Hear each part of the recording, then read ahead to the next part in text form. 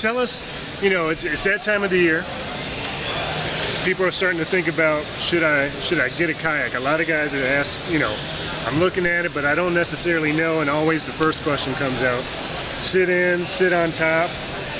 Let's start there. Yeah, see, you're from Boston. That's right. So that's a dilemma up there. Yeah. But when you're south of the Mason-Dixon, there is no dilemma. There is no dilemma. It's all sit on top, because we can get wet, because it's always hot. It's always hot down here, man. No. So, for real. Well, that's true. But yeah. don't you have those moments too, though, where it does drop, and you're like, really? I wish I. It's never an issue. Oh, you. Okay. If you fish down here, you'll never see a sitting side. Really? Never, not once. Well, and that's why, because the sit on top is so much more versatile. Right. You can put gear on it. You can put a scuba tank and dive off of it. I mean, you can pack so much more stuff, and they also don't sink. Right. So if you have the option, if you're not going to get wet, you're not going to get cold. Right. Everybody rolls with sit on tops. Up there where it does get cold, I mean, you got to decide. Yeah, exactly. But either way, you're still going to deal with the elements up north. Either way, I think the biggest question is, what if I capsize? I'm new to this, you know, and I hear there's a lot of training to learn how to rotate the yak back on top.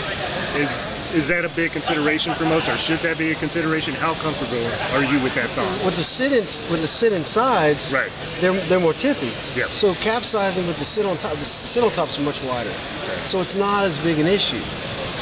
But you do need to play with it. But here we're always swimming and jumping in and out of the water and surfing, and you know. So you're saying, for the person who might be concerned about capsizing or not worried about the elements so much, a sit on top is probably the right way to go in general. Yeah, I think a sit on top yak is the way to go, whether I'm up north or down south. Either way, it's a more versatile boat. It carries a lot more gear. It's easy to deal with since everything's wide open. It will not sink. You know? Right. So even if you do flip out of it and you're in the middle of Lake Erie or something, you know, yeah, you still can wait for your partner to come in the boat and come get you. That's right. It's not going to floop in the bottom. That's right, been there. So you're going to do some 101 tomorrow. What are some of the other talking points that you're going to be kind of presenting to folks who are trying to learn about yak angling? Just about getting into the sport, how economical the sport is, how easy it is, and everything from little kid, 12-year-old kids on up. I've got doctors in LA in their garage rigging their yak up, and they're just as excited as a 12-year-old kid mowing grass in Florida getting his yak rigged up, you know, his first one, you know. That's right. Yeah. But I bet you're seeing an increase in interest, especially now with the economy. People are kind of looking for things to do close to home, more outside adventure. So kayaking seems to have increased greatly in the last 3, 5, 6 years. Actually. Yeah, man, it really fits that bill. The more Priuses I see, the more kayaks I see.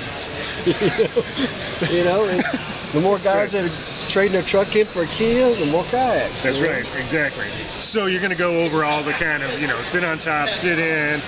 What are some of the other considerations when you're looking at a yak? Especially you start talking about gear.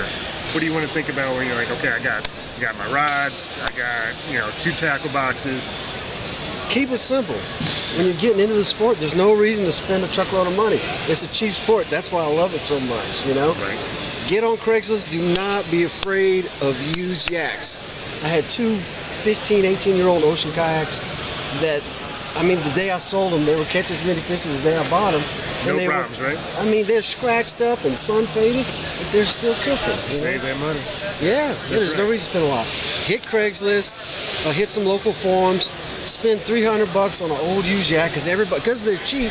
Everybody's constantly upgrading. So actually, when you're looking at that though, do you want to take anything into consideration? Like if you see scratches, what should you look for in terms of like how heavy or how deep those scratches are? It's never been an issue. Never been an issue. Even down here where we have oysters and we have what they call oyster ash, where it rakes. That's right. It still doesn't penetrate deep enough to really worry about it.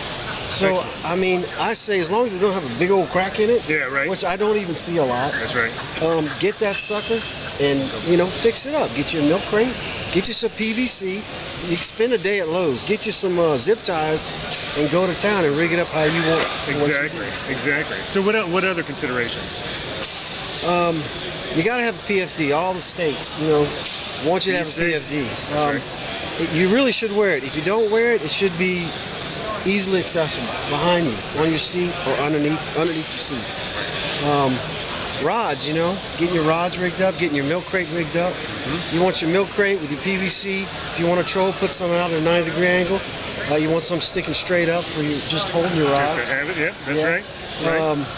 You know, the fish grip, who I'm involved with, is a must for all yak fishermen. It's light. Man, it holds a ton of weight. Bam, what? That's what I'm talking about right there. This is a kayak fisherman's dream machine right here. That is sweet, too. Yeah, I got those moments where you're trying to reach over, your hands are wet, you're trying to, it does the job. It's a really nice grip. Yeah, man, we clip onto trees, clip onto buoys. We clip our rods all together with these when we're coming in through the surf. We found 1,000,001 uses for the fish grip. They float, so it just solves a lot of problems. Excellent, excellent. What about also with paddles too? Considerations around there. Okay, if we're talking about a traditional paddle craft, once again, this is one-on-one talk, right? Exactly. We're getting into the sport. Introduction.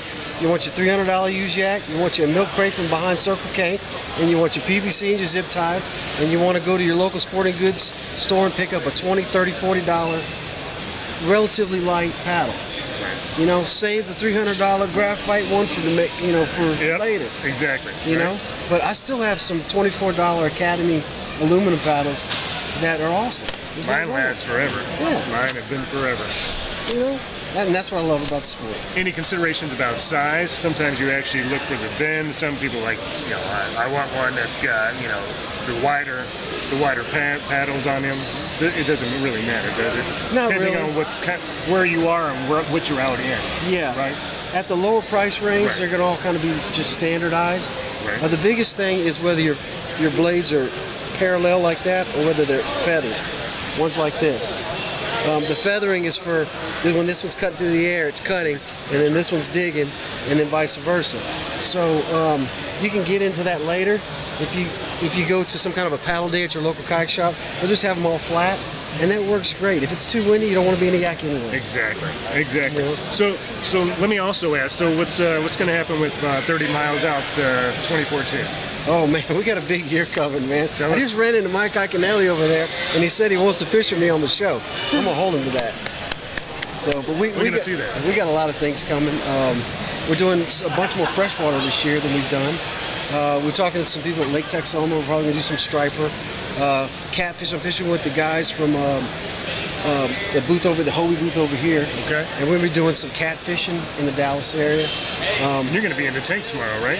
Are you going to be by the tank area actually? Yeah, on the stage. Okay, up on the stage? Yeah, I'll have one of their Hobies, and we'll be doing some 101 tomorrow seminar, and then on Sunday, BTB, Beyond the Breakers, offshore. Excellent. Excellent. Anything else you'd like to say to those looking to learn about yakking, or about what maybe they should tune into you and just find out all you need to know? Go to 30milesOut.com and watch my show. I have a lot of tips on there. But while you're on 30milesOut.com, go to Yak in Texas. I've got a link. That's a talk show. It's how to rig your milk crate, how to rig your yak. Kayak Kevin calls in, tells me everything he does. Go to Yak in Texas. It's on YouTube. It's 80 videos on how to start out kayak fishing. That's what we need. Well, I appreciate you taking a minute. Thank you so much. Yeah, man. Thank you. Thank y'all. All right. EasyAngler.com. Get you some. What?